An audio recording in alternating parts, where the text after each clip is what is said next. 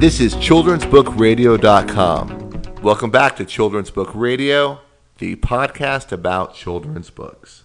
This is show number 49 for May 30th, 2011. My name is Jody Weisler, and I am the host for this podcast. I am an avid reader for all types of books, a university instructor, and a writer for various parenting websites, but most importantly, the parent of twins named Madison and Logan, who are soon to be 6 years old. They are reading, and they read to us each and every day, and of course, we also read to them. I would like to welcome you to childrensbookradio.com if you are a new listener. Our subscriber base continues to grow thanks to you. If you have any comments, book recommendations, or just want to say hi, please send an email or MP3 to sabrina@teachtopia.com. I encourage you to go right now to childrensbookradio.com, and there you can check out our previous shows as well as check out our grade level reading list. If you want to advertise, please go to sales@teachtopia.com. That is sales@teachtopia.com, and mention Children's Book Radio. As always, a special thanks to Mark Leonard, who provided our intro music. Now, on to the interview and topic for today's show. It's a good one today. Today's focus is on children's book author and poet Robert Forbes. He has written Let's Have a Bite, a banquet of beastly rhymes. Just published in 2010, the writing by Robert Forbes combined with drawings of Donald Searle make this book a must-read. This book by Robert Forbes is his second book of poetry, and hopefully, in our upcoming interview, we'll find out more about his future writing. Let me tell you a little bit about Let's Have a Bite, a banquet of beastly rhymes, before we start the interview. Let's Have a Bite, a banquet of beastly rhymes is a collection of 30-plus poems written for children. They consistently involve animals and sometimes involve animals' interactions with people. From the jungle to the ocean, Robert Forbes takes children around the world in his very child-friendly poems. My own children found them silly and fun, and while they did not understand everything Mr. Forbes put into each poem, they thoroughly enjoyed the settings, the enthralling characters, and the frequent use of rhyme. They also liked the accompanying pictures. I could clearly see making his books a keeper and having my children reread his poetry as they continue their elementary years. We are lucky to have Mr. Forbes with us, and probably the best introduction to Mr. Forbes and his poetry is to ask him to read from his book, Let's Have a Bite, a banquet of beastly rhymes. Mr. Forbes, could you please read one of your poems for us? Okay, I will be happy to do a reading from my second book called Let's Have a Bite, a banquet of beastly rhymes. This is the first poem in the book. It's called The Chocolate Bunny. The chocolate bunny ate a lemon drop, thinking it would help his hop. It gave him bounce, but his next litter of chocolate bunnies tasted bitter. He left the oldie candy shop, convinced the drops made him a flop. A better bunny then was bought by a customer who thought, this is quite a tangy treat, dark and edgy, not too sweet. Business at the candy shop started then to boom non-stop. Sweet is neat, but bitter's neater for the savvy chocolate eater. Our bunny then bounced back to work with a new digestive quirk. He and his milk chocolate missus now only smooch with lemon drop kisses. Great poem and great reading. Now let's continue our questions. First of all, we truly enjoyed reading both of your poetry books, although today we are focused a little bit more on Let's Have a Bite, a banquet of beastly rhymes. In your second book, my children found the Zoo VIP as the funniest thing ever. What launched you from the publishing world to the world of writing silly, humorous, and creative poems for children? Well, I'm delighted you like the Zoo VIP, Very Idle Panda. That actually was based on a trip to the zoo I took with my wife I love to go to the zoo and see what the animals are doing. They give me lots of inspiration. And there was in Milwaukee a panda pavilion, a big thing, and had to pay a little bit extra to go see the panda. I thought, this is exciting. Let's go see what it's all about. Well, I went in and saw the panda, and my poem was pretty much my reaction. On the way back to the hotel, I composed this in my head, having been somewhat disappointed by what I'd found there. You ask about how I made the transition, so to speak, from publishing world to the world of writing silly, humorous things. It's actually not such a strange stretch, in that the world of business, which I'm in, we do a lot of writing. Try to be a little bit creative with it, sending emails, letters, proposals, that sort of thing. You put a little bit of yourself in it. You're careful about the language you use, the words you pick, trying to give it infuse it with some of your own personality. So making that transition then into writing poetry, I started jotting things down, listening to things. I didn't sit down one day and say, hey, I'm going to write a children's book. One thing came, then another thing, and I started writing them down, as I still do, and turned them into poems, and then I had enough of them, and my wife thought they were amusing, and then I thought, let's get an illustrator, and many years later, voila, there's a book, and then a couple of years after that, another book. Plenty more on the way. Animals are an obvious reoccurring theme throughout both your books. Why?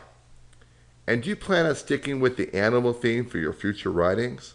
Indeed, animals, to me, are a fine way to invoke characters that I see from the animal point of view, to create characters who do these silly things as animals, but that also have some human characteristics, the way they reflect some things about people. I find animals are very good ways to do it. I try not to make them totally anthropomorphic, in that I don't want to turn them entirely into people, but I have some fun with them while keeping their animal characteristics. The theme has sure worked. Lots of different animals lend themselves to different things, and as I say, we've got plenty more books in the works. Literary devices, specifically the personification of animals, and some rich vocabulary is ever present in your writing. When you write, do you think about the teacher or parent examining your language and style, or do you simply just write? That's a fair question. I basically just write. It's what occurs to me, inspired, as I say, by a visit to the zoo or listening to the radio. You pick something up, conversations with friends, observing the world around me, finding the right words. I don't always know, let's say, where a poem is going to end when I start it, and sometimes I know where I want it to end, but I don't know how I'm going to get there. I try to use words that fit, that are colorful, that are precise, but sometimes they're a big word that I think a child should never be talked down to. So using big words is a challenge for them, and what greater way for them to have an interaction with an adult than saying, what does that mean? Or listening to the context of a phrase or a line. Maybe they can help figure, with their parents or grandparents, they can figure out what that word means. As I've said, language is one of the keystones of being a writer, and certainly for poetry, is finding the right words. The other, probably even bigger part of it is imagination. As I tell young people when I go to read at schools or do libraries, whatnot, is that they all have imaginations as good as mine, as good as anybody else's. It's what you do with it. So word choice and imagination are as I say, the cornerstones for me, of writing. Maybe we read The House Guest, one of your poems, too deeply, but I think you were saying a lot in this poem. A guest with excessive TV consumption a need for employment, and an ultimate effect on the host. Could you tell us a little bit about The House Guest and what led you to write it? Well, The House Guest, not exactly based on a true incident, but certainly from friends who've had house guests come to visit, not always thrilled with the fact that, like a fish, it is fine for a couple of days, but then begins to go bad. It's time to get rid of it. I thought, well, now how do we translate this into an animal? And I thought about the old cliche of the octopus being in a house with 8 arms doing all these different tasks. What would happen if we combined that and had an octopus who was a house guest who did nothing, just sat there and watched TV? And when told it was time to go, he said, "Oh yes, this has been great. I've actually enjoyed it and have recovered. Thank you very much," and gave everybody a present. And of course, the present he left me was a taste for all the soap operas that he'd been watching on TV. I know how addictive soap operas can be, so I thought this would be an amusing way to tie it all together. The illustrator Donald Searle did a fantastic job. Did he just take your words and go with it? Any insight into your collaboration? Yes, he indeed does an extraordinary job with the pictures. I don't know if you are aware, but one of the things that Ronald and I worked very hard on was to put a mouse in each illustration. So as you look through the book, be sure to see if you can find the mouse. Sometimes easy to find, sometimes a little difficult. But that makes being with the book fun for the younger kids who don't necessarily know what the poem is about, or they like the rhymes and the words and the meters, the rhythm of a poem, but may not understand what it's about. Finding the mouse is fun. What I do is I'll give Ronald a couple of poems at a time and maybe a few lines of my thoughts about the poem, and then it's over to him and let his imagination take over. The illustrations I get back, I mean, I'm like a little boy at Christmas time opening up the package, and suddenly there's these characters that I had created have come to life magnificently. The colors, the attention to detail, the funny ways he's interpreted their actions. It's such joy. He'd done some work for us in our lifestyle magazine that I thought was spectacular. He'd, of course, done work in Life magazine and Look magazine, so I knew his work growing up.